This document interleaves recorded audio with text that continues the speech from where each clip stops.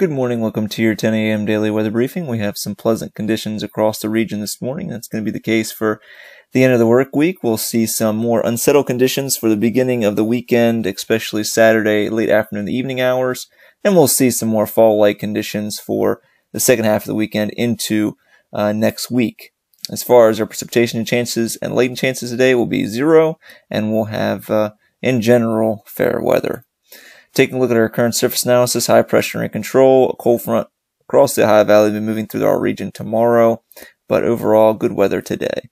So taking a look at our current satellite imagery, you can see we do have mostly sunny skies currently across the area, seeing some cloud cover around 20,000 feet off the west, and that'll be the case throughout the remainder of the day. Could see some fair weather cumulus clouds develop, just a few across the area for later on this afternoon. So taking a look at the HRRR model for today and into tomorrow, you can see here cloud cover kind of in and out of the region today in the upper levels, and then moving into tomorrow, here's 2 p.m. or 1400 local, and then moving to 5 p.m. or 1700 local, you see that cold front starting to approach the region, and then moving through during the evening hours, and then off the coast by about midnight, with the rain shield off the coast by midnight. Going to see good chance of those rain showers moving through, and it will become quite chilly once those rain showers move into the area, seeing temperatures drop in the 60s, and will be breezy, so feeling more like fall with a cold front moving through for this time of year.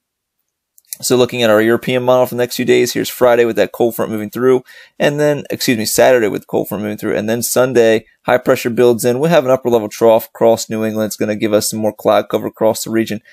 Can't rule out a brief sprinkle, mainly north of Wallops, but overall, just some mostly cloudy skies, better chances of rainfall across New England and into interior New York as well as Pennsylvania for Sunday afternoon. But overall, tranquil conditions at Wallops other than some breezy conditions and those mostly cloudy skies.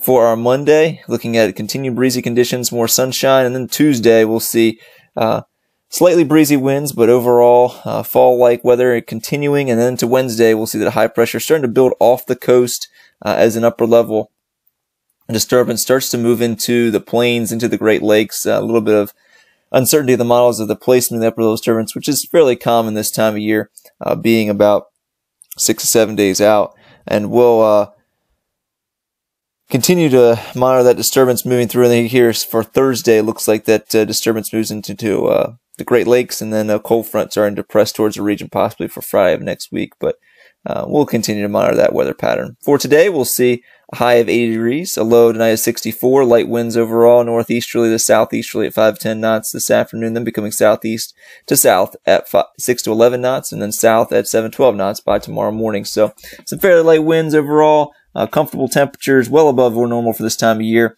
anywhere from about 10 to 15 degrees above normal for today.